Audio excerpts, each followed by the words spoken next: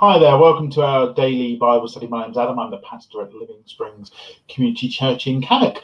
Firstly, I want to apologise because yesterday I didn't do a daily Bible study. I have no idea why, I just completely forgot, so really sorry about that. But the Bible study I was going to do yesterday was on Psalm 1, and so I'm going to read that to you today because it's just, we read it in our prayer meeting on Wednesday evening and it was really powerful. Blessed is the one who does not walk in step with the wicked, or stand in the way that sinners take, or sit in the company of mockers, but whose delight is in the law of the Lord, and who meditates on his law day and night. That person is like a tree planted by the streams of water, which yields its fruit in season, and whose leaf does not wither. Whatever they do prospers. Not so the wicked. They are like the chaff that the wind blows away. Therefore the wicked will not stand in judgment, nor sinners in the assembly of the righteous.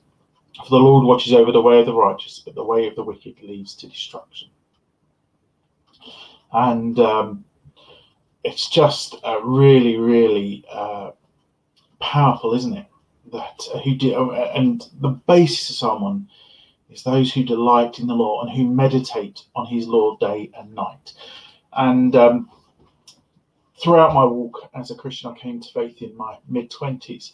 Certainly in the early days, it was quite difficult for me just to meditate on God's word and to keep reading my Bible. But as I've matured in my faith, as I've come into ministry, I wanted to know more and more about God, to know the intricacies, and just read his word and understand his word and grasp his word. And I don't know everything by any stretch of the imagination, but I want to be one of those people that God looks over. As it says in that last verse, for the Lord watches over the way of the righteous, but the way of the wicked leads to destruction.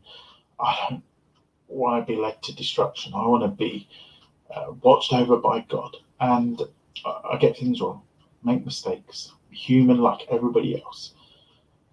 But I know actually that God is watching over me, because I trust him, I want to follow him, and I want to study his word.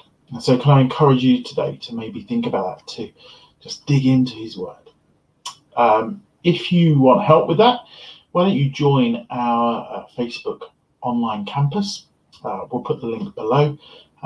But it's a good place to start. Have a great day. God bless.